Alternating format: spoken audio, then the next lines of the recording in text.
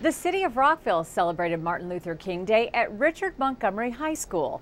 The event featured an array of performances, speakers, and award winners. Rockville 11's Bridget Broullire has more.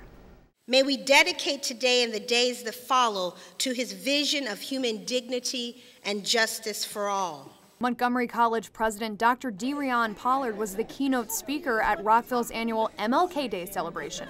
Oh, it's absolutely gorgeous. I mean, and what I loved about it reflected the diversity of the county. So we had dancers, we had singers, we had every hue and color on the stage. So it was absolutely a beautiful program. The event, which is sponsored by Rockville's Mayor and Council and the city's Human Rights Commission, featured cultural performances that highlight Rockville's diversity while remembering Dr. King's legacy.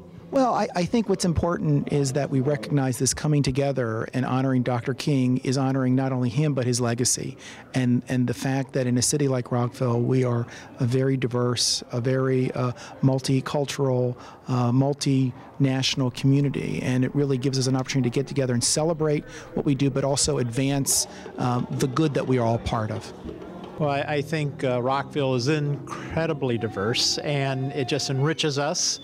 My daughters went through the school system here in Rockville, and I think they always benefited from that diversity. And you know, it's just so nice to come together, and it just is a lot of fun to have all these different peoples here.